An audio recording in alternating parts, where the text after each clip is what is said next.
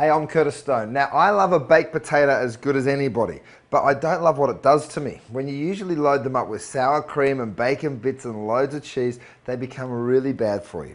Now, what I'm going to show you how to do is make them taste just as good as those old ones that we all know, but they're really good for you. So, this is the way you bake them. Grab your potato, and over here I've got a tray just with some kosher salt on. Grab your potato and just with a roasting fork, just spike it. Just sprinkle your potatoes with a little bit of the salt and then pop them into the oven about 40-45 minutes, depending on how big they are, at 400 degrees, so nice and hot. So while that happens, what we're going to do is make our ratatouille, and there's no rats involved, I promise.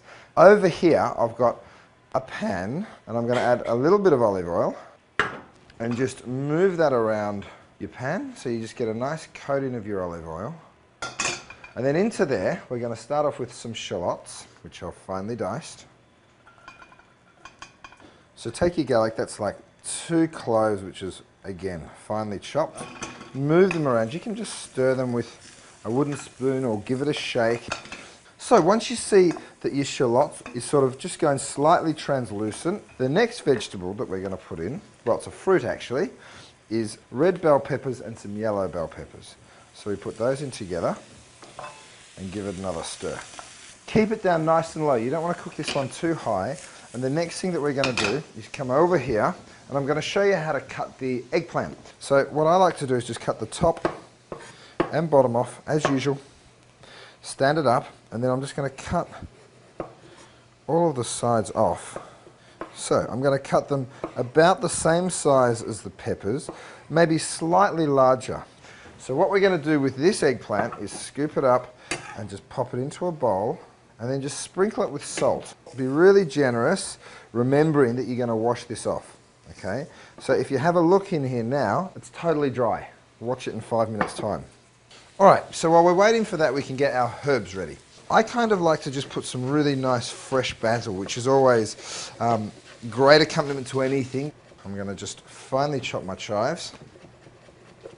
Right, so once the eggplant's had sort of 4 or 5 minutes, have a look at what happens. See that little pool of water? That's all come from the natural juice of the eggplants. Okay, next what you have to do is wash this off thoroughly. So come over to the sink, so give them a good rinse. Over here, I've got a little strainer, so I'm just going to strain that salty water off, give that a little shake, and then in it goes. Okay, so once your eggplant's been in for a minute and you can see it's just starting to soften up, time for our next vegetable. And the next one is zucchini. So I've chopped up my zucchini, and that is really quick to cook. So you know when your zucchini goes in, it's a good time to get your potatoes out of the oven. Make sure they're cooked though. So once your potatoes have been baking for the 45 minutes or so, you can give them a squeeze. They should be kind of soft on both sides. And just brush off that salt there. Just let them cool down a little bit until they're cool enough to handle. Now, don't forget, we put the salt onto the eggplant, so it's going to retain some of that saltiness. So don't over-season your ratatouille. Next, you take a little bit of red wine, deglaze the pan. And see that? What happens is all that beautiful flavour that was stuck on the bottom of that pan just lifts straight up with that red wine. Next, we take our tomatoes. Now, I've used 3, so throw those in too. And then this is where it gets that beautiful saucy consistency from. Lovely. Get plenty of freshly cracked black pepper. And now the basil. So a couple of good big pinches of that. Give that a toss.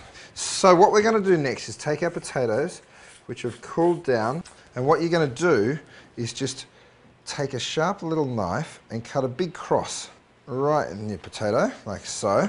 And then from the 2 bottoms, use your finger and thumb and just sort of press it out and press into the bottom there so it opens right out. Look at all that steam. Delicious.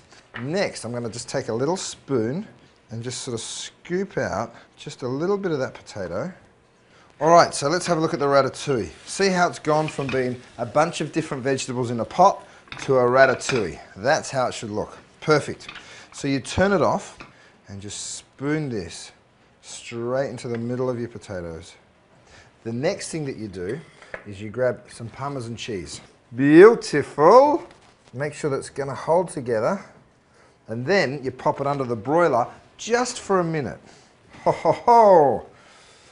Okay, so what you want to do next is grab yourself your little serving plate, and then what I like to do, in place of the sour cream, which of course is full of fat, get yourself some natural yogurt and just take a nice big spoon of that, place it on top. Just sprinkle those all over. And look at that, it's one of the most delicious baked potatoes that you're ever going to serve, and it's really, really good for you. Mmm. Yum.